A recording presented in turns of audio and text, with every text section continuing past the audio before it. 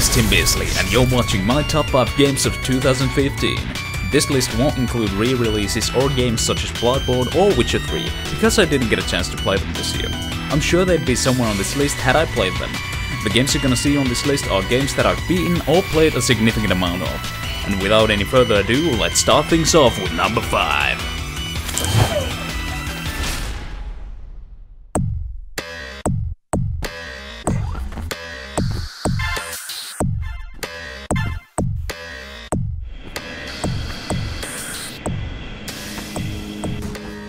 What can I say about M++? It's a game for masochists. You are playing as a ninja stick figure with a lust for gold. That's pretty much the basic premise of the game. The closest thing you can compare something like M++ is Super Meat Boy. They are both fast-paced physical platformers with minimalistic art styles to them, and they are both relentlessly difficult. Stages can go from super easy and fun to brutally difficult and frustrating, but in a way that's kinda why I like the game so much. This game requires a lot of delicate movement and button presses. You have to become one with the character you're controlling. Know what kind of jumps you can make, what kind of tight holes you can squeeze through, and where you can land without dying. The game has those moments where you jump in there and hold your breath hoping that you'll survive when you hit the ground. But once you get used to the way your character moves, you can effortlessly swish through some of the levels, and that can feel good sometimes. You can always add an extra level of difficulty by trying to grab all the gold in a level. Trying to get those all gold clear badges can turn short simple levels to gruelingly long endurance tests. The game has 2,360 mechanic created levels, and users keep creating more with the level creator. My two main issues are how there isn't any online play, even though M+ had it, and how the game looks. I like the style of the game, but staring at some of those color combinations can destroy your eyes after a few minutes. Luckily the game does offer a lot of options to mess around with, including changing the color scheme, freely picking what song you want to listen to, and many other options that help you make the game fit to your preferences, That's a number wang! All in all, it's a fun, fast-paced, challenging game that's all about the gameplay, and it offers a good amount of content.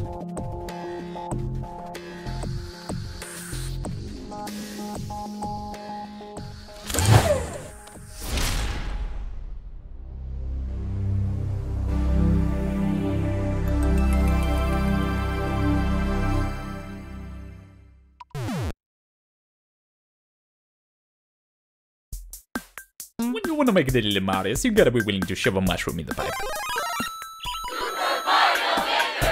I feel like this game was long in the making, especially if you look at all the kinds of Mario ROM hacks online. People have been craving for a Mario game where they can make their own levels. Why this particular creation game works so well is because Wii U gamepad is made for this. In many other games like M++, creating levels takes a long time and has you going through tons of menus. In Super Mario Maker, making levels is easy, fun and intuitive. There are 4 different game styles to choose from, each with 6 different aesthetic styles. The game style you choose will define the rules for that level. You can do all the stuff you see in regular 2D Mario and much more. Creating levels can be just as fun as playing the levels, partly thanks to stuff like this.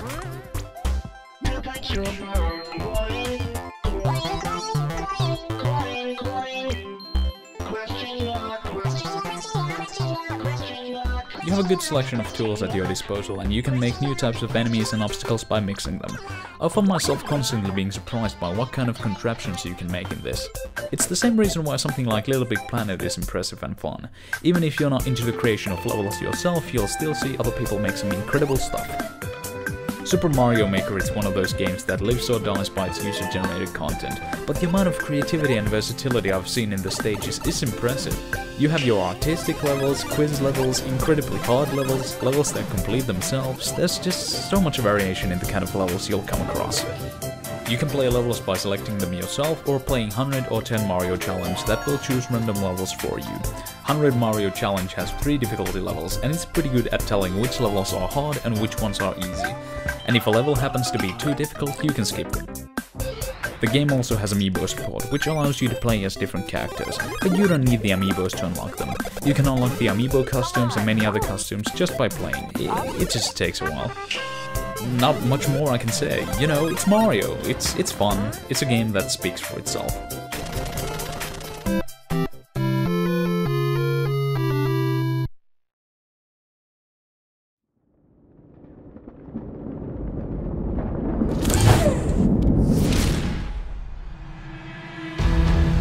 We hold our rifles in missing hands.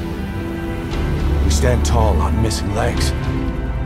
This pain is ours, and no one else's. Yup, it's Phantom Pain. It was obvious from the start this game was gonna be somewhere on this list. The reason why it's not any higher on this list is because it actually ended up being rather disappointing. This game was marketed as being the last missing piece in the Metal Gear saga, where they show Big Boss's downfall and how he finally forms Outer Heaven and becomes the villain we all know and love from Metal Gear 1. It was supposed to be a dark quest for revenge. You were supposed to be able to go back to Camp Omega and some serious taboos were gonna be tackled. None of that really happened. Instead, what we got was a new breed of stealth, where long cutscenes have been turned into cassette tapes, nanomachines to parasites, and more linear gameplay has been replaced with an open world. Doesn't feel like this is over. The player has plenty of vehicles and other means of traveling in this open world, but why would you even do that? The world is dead and empty. Same goes for Mother Base. It's beautiful to look at, I'll give it that, but there's nothing to do outside of collecting materials and every now and then meeting soldiers at outposts and fighting them, but that's about it. What the game does offer is a lot of options and customization possibilities, varying from weapons to vehicles, body equipment, your emblem, base color and what you'll be wearing on the field. And all of this is reflected in cutscenes, which is nice. You can choose to go into missions with guns blazing or have a more tactical and stealthy approach. Whatever approach you decide to go with, you're gonna run to the same type of mission over and over again. Go here, eliminate/rescue this person, or go and retrieve something. It doesn't help that Act 2 is almost entirely replaying missions you've already done, just on higher difficulty level. This game takes a lot from Peace Walker, all the way from mission structure to base building. Just like in Peace Walker, you'll be spending a lot of time voting in soldiers to your mother base and later improving your mother base through menus. Something else this game takes from Peace Walker: an awful story. I mean, don't get me wrong, Peace Walker had some fantastic moments in the story, but overall it was pretty bad, and somehow this ends up being way worse. Most of the MGS games tend to have good stories, and this being the last Kojima-directed MGS game, I had high hopes. Another thing that ended up being really disappointing: the characters. Ocelot wasn't triple-crossing anyone, Skullface turned out to be a Resident Evil villain, Liquid was simply an angsty teenager, Venom Snake was quiet little goody two-shoes, and Quiet? She's just an awful character for the most part. Huey, you hate him, but it's for a good reason. He was alright. It was Kazuhiro Miller who ended up being the true star of the show. This is the enemy! And he's here on his knees! I mean, look, the game is technically impressive. It looks beautiful, but a lot of the things that make MGS just weren't there. It felt it was missing something. And I'm not talking about the cutout Mission 51 or the mysterious Chapter 3. The feeling, it's like a limb that has been torn off. Even MGO3 didn't manage to pull me in the same way MGO2 did. But despite all that, I still had a lot of fun playing it. I mean, it got on the list, didn't it?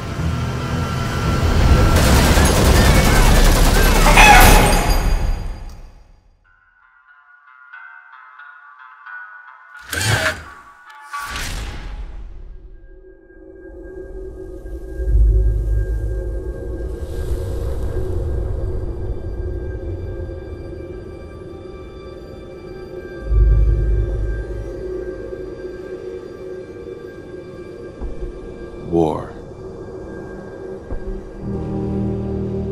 War never changes. Another highly anticipated game of this year. This one actually ended up getting a lot of negativity towards it. Some of the complaints are valid and some not so much. If you've played Oblivion, Fallout 3 or Skyrim, you know what to expect. It's another Bethesda-created open-world RPG with some new things added in there. What I love about the Bethesda-created open worlds is that everything seems to make sense. When you're roaming through the wasteland, you come across raider camps, cities, buildings taken over by super mutants, caravans, all manner of places and people. Even though the world has gone through nuclear devastation, there's still plenty of life in the world. For example, you walk into a building and there's proof all over the building that stuff has happened here. People used to live here, or work here, or whatever. You know, there's a reason for these environments to exist. Not only that, but you're constantly running into mutated animals, synths, or other enemies, and this all happens naturally. You could be having a conversation with another person and suddenly someone opens fire at you. The way this all works is so organic and it feels natural, like a world that can function whether I'm there or not. It's a place where you can get lost in. You can play good 10 hours straight and not even really notice it. There's simply so much stuff to do. Roam around the wasteland, loot stuff, fight enemies, play holotapes, customize your equipment, build settlements, join factions, all kind of stuff. You can also get a lot of companions to aid you in your travels around the wasteland, each with their own personalities, skills, likes and dislikes. You can equip them with whatever clothes and weapons you like. I know many people can't stand them, but I don't mind them hanging around with me too much. I mean, they haven't really gotten in my way, they aid you in battle, provide commentary on what's going on, and help you carry loot you collect on your journeys. Another thing I like is how they took more of a Diablo-style approach to the loot system. How you encounter legendary enemies and get unique weapon drops with special properties tied to them, that is just something I personally grew after. One thing I wasn't expecting to enjoy but ended up liking a whole hell of a lot is the settlement building. You can build settlements all over the vast Boston wasteland, and you need plenty of resources to make it happen. Same goes for enhancing your gear, whether it's guns, clothes or power armor. You need a lot of junk to start creating stuff. Now every item in the world can be broken down to resources like adhesive, circuitry, wood, which then can be used to create stuff. Now even the junk in the world has an actual purpose. This stuff is scattered everywhere in the wasteland, which by the way isn't small at all, despite what some people are saying. You're not just strolling around outdoors all the time, you go to metro tunnels, buildings, vaults, all over the place. I'd personally have a small, more dense open world with stuff to do in than a huge empty dead kitty litter box, but that's just me. Where the game does show its flaws are mainly the stripped down RPG elements, some of the limited dialogue options, bugs, and the engine is starting to show its age. I haven't really encountered many glitches or bugs myself, and the few minor ones that I've seen I've been able to laugh off, so that really hasn't hindered my game experience. With this game I feel they took 2 steps forward and 1 step back. I don't think the game is as bad as some people make it out to be. The game has its issues, but I still feel the joy I get from playing this outweighs the negatives. Let's go, boy.